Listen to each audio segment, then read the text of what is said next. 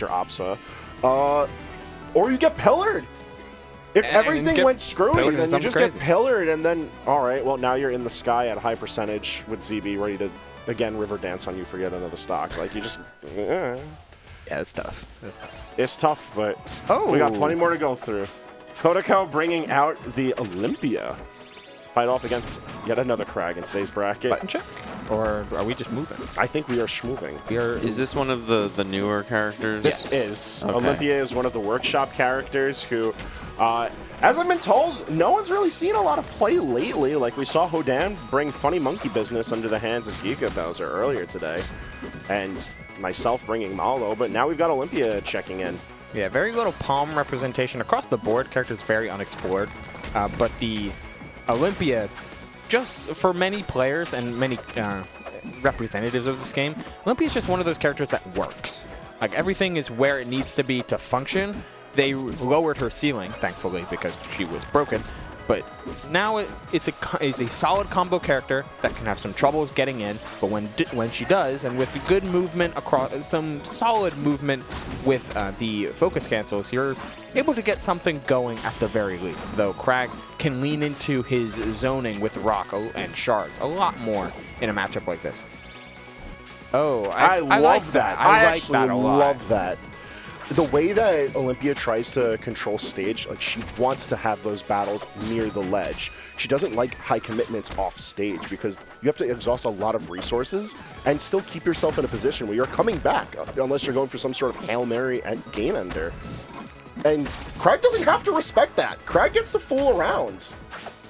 Krag is quite honestly looking like they don't have to respect much of what Olympia does with the, I mean, of course her buttons are, and things like up air into side B that time. Instead of the up special, going for a side, which is a button that, while as recovery, it really seems like MSB doesn't have to respect it all that much, but he's getting kind of overwhelmed by the sheer offense that Olympia can unfold, having to immediately force that recovery though, but gets back in turn.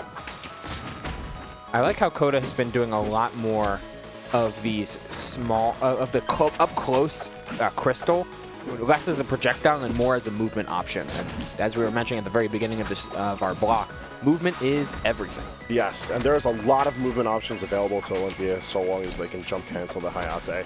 Because you just sort of get to spring forward and you have buttons at your disposal. But I think MSB is adapting very well to these crack reactions that we're seeing from Koda. Yeah, we're just chilling. Yeah, hiding under the crystal. I like that a lot, though. Hide under the crystal, make sure you can't detonate, and then destroy it to ensure your recovery route. And Olympia is not able to take all of that punishment, though getting off the Angel platform was right. Uh-oh. Using the pillar to break the crystal, I think, is genius. MSB figuring out a lot of ways to try and play around, and unfortunately, just too high of a percentage to come back from that one. Slap the controller. Come on, wake it up. This is a team effort here. Come on, man. Brain and hands. It didn't Galaxy. What happened? I don't know. Some things that it feels like this should have Galaxied regardless, but yeah, no, the DI did not die off the top. Eventually, I've actually found in my experience that screen kill doesn't really come up for that move sometimes. I don't know if it's a current bug or if it's just because it's really wonky with its multi-hits. I wouldn't put it past it. I play against this character a ton with Lean. Yeah, shout outs to Lean. There's your Galaxy. At some point, it's like no matter what, like there is self-assured moments when you're in the bubble already. Yeah, that'll do it. Yeah, and Olympia has a way of just bringing you there. Ooh, the charged focus to actually get the crystal hit too. And the all right, Koda. He moved. We moved without moving. He jive. He was river dancing. He actually like drank espresso, standing still really fast. All right, MSB has had enough of this funny business, trying to actually get some buttons down, plenty of damage. Oh, the hitfall aerials are so good for Olympia's suite. I mean, she's another one of those all-gas type of characters, but with much more extreme strengths and weaknesses. But I love that catch because it's still making sure that Koda is off stage. It gives you plenty of time to respond and continue your control. Oh, but the side B high gets Koda back on stage, forcing a low pillar, and then the pillar was destroyed, and that's a stock. Yup. Forced to use everything to find a recovery. All right. Oh, landing with just raw landing with Nair. MSB not trying to mix up his intentions in that moment, as neither of these two have found many, are using a lot of variety when it comes to game plan. They're holding forward and seeing what it gets them.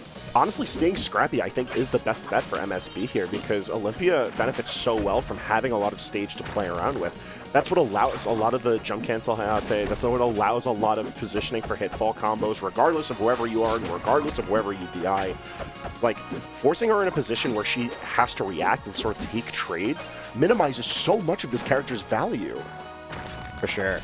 Oh, we see an up tilt into the clean waveland, just trying to close out the stock, but Koda's DI has been insane, surviving up until 142, even despite the Krag's blatantly raw kill power. You know, that down strong trying to get silly on a platform. I like it, but you can't be messing around with MSB like this. Yeah, down strong is such a hard move to commit to as well, given how its range is. It doesn't have a set range; it grows. So I don't. You would have to have read the hardest of parry in order to punish that. On top of that, like, it's good for covering those plats because of that growth, but it takes time to get to that position, and time is of the essence. Yeah, especially while MSB is opting to play this, like, shadow tag. Like, you're just on top of each other. You are forced to be in each other's face. Like, it does limit what MSB is able to do with Pillar and Rock in hand, but I think there's a lot more of a value to the fact that MSB knows which buttons to press when, and Koda's forced to play with less buttons than Olympia typically gets to. Yeah, the shift to a shadow tag, outboxer kind of style, it still benefits in the scrappy nature, but you're forcing Koda to make a lot more commitments, or at the very least, use Crystal in some awkward ways in order to continuously find these hits. I mean, finding the hits is still plenty rewarding, but you're able to weave in just enough to keep them going, forcing commitments out of every little thing. That would have been crazy, huge. But he survives with the tech on the platform. No jabs find their mark. MSB put into a bad situation, and that upstrong is not hunting around. But this was the first rock. This was the best rock. Oh, that forward tilt is not going to take it quite yet. It was close, though. Using a ton of resources in order to get that. Sinking down just low enough, and the most creative of a recovery. Man. But at the end of the day, after all this movement to avoid the crystal area of effect, just forward tilt. Yeah. Move good. Move was better, but move good. Move is still good. It's now good out of 10 instead of good out of 11. Yeah. You know? That doesn't make sense, but it's fine. Either way, running it back to Gates, I think, is a good call from MSB. I think, like, he seems to have an idea of what he needs to eliminate in order to play the game. The problem is actually keeping that tempo consistent, because it's a very unorthodox tempo. But hey, an SD's gonna help a hell of a lot. A lot of SDs today. People are, they're in it. They're in on it. It's, hey, listen, you don't cheer for it, but in the words of our forefathers, we do take those. We do, and we take that DI as well, destroying the pillar remotely as that back air nair once, twice, trying to extend off it, but 40% is still climbing, even getting 64 off of all that, with a chance to set up shards and with a chance to set up a consistent, repetitious edge guard. Yeah, this is just looking like running drills for MSB right now. Koda does manage to find the stock out of it, but it was looking like very consistent damage. Very easily for MSB, too. Having a very good sense of where Koda's trying to move. And I think that's very important for if he's going to try to make this reverse 3-0 happen. And it's looking, at least like the start of it's looking a little bit more doable. Yeah, it's something to go with at the very least. A couple back airs, a lot of tech ins coming out from Koda on these platforms, just trying to stay and maintain in center, not trying to deal with Krag's corner pressure. But he does have you're so far all of the combos. It started on the platform, and he just used that wall as a springboard to head straight to the skies.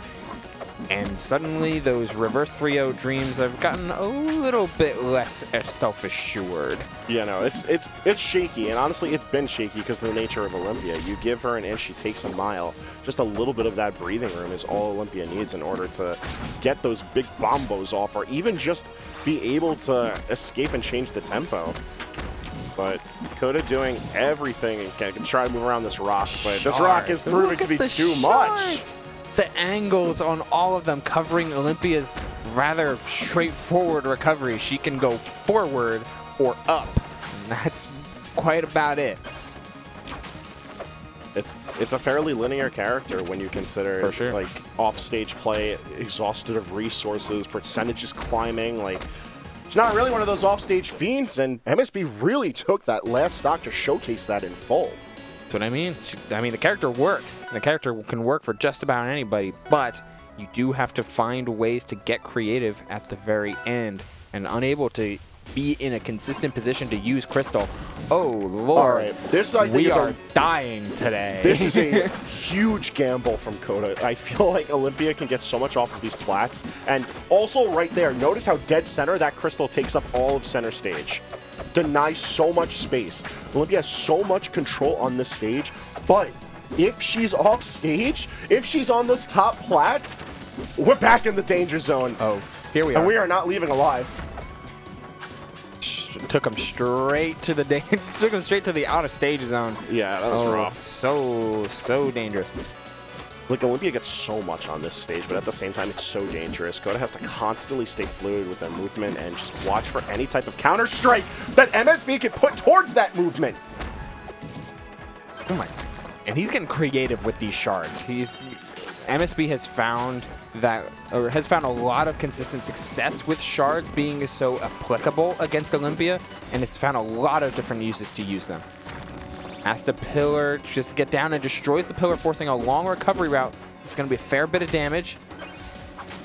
And the spacing on that Hayate will push you up ever so slightly. It's very similar to Sylvanos' side special, where, like, yeah, you might not look like you're over the ledge, but it gives you that a little bit.